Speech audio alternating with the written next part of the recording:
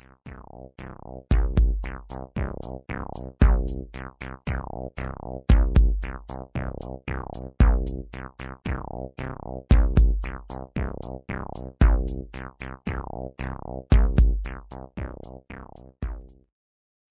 to the Rocking Horse Dreams.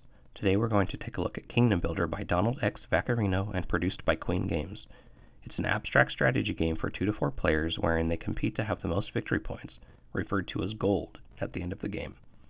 Inside the box you get an awesome insert, an instruction booklet, 8 boards, each with a unique location on it, 40 settlements and 1 gold marker in each of the 4 player colors, 5 each of 5 terrain cards, 10 Kingdom Builder cards, 28 location tiles, 8 summary tiles, and a start player tile.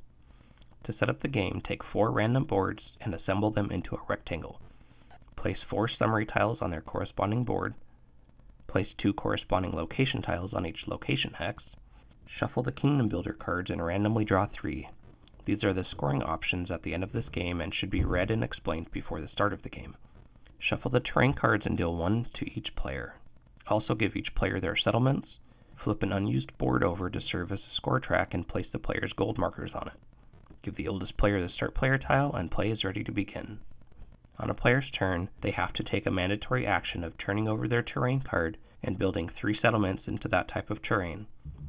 Building adjacent to previously built settlements if possible. If not possible, any section of terrain of that type may be played into. If a player builds next to a location hex, they take one of the location tiles, granting them a special ability from their next turn on, which can be used once per turn before or after taking their mandatory action.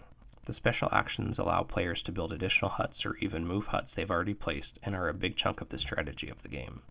Players continue taking turns placing settlements until one player has placed their last settlement, and then the turn finishes and scoring happens. All of the scoring in this game happens at the end, which is pretty interesting.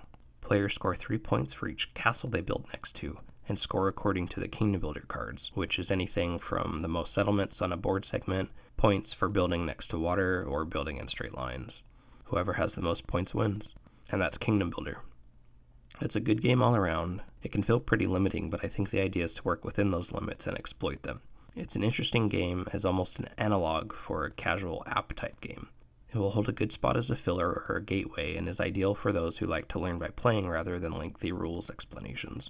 The modularity of the boards and different scoring possibilities definitely add to the replayability and offer different paths to take to victory.